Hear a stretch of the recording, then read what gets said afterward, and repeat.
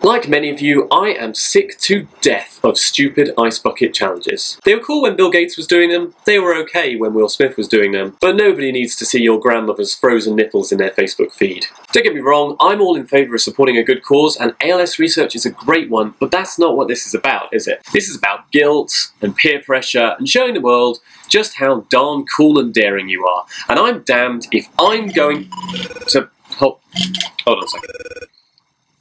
Hello? I've been nominated.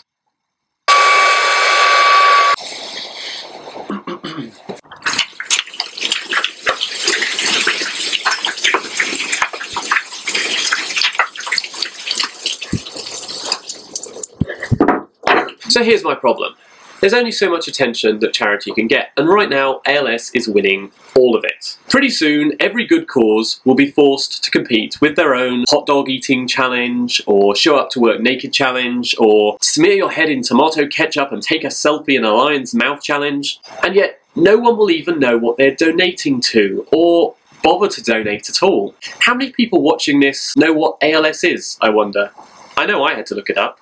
You don't need permission or peer pressure to help the world. I'm donating to Alzheimer's because that's my choice. And if you don't like it, you can throw a bucket of ice cold water over. Yeah. Here's a real challenge for you. Try donating to a good cause without making a video about it. I failed. Maybe you can do better.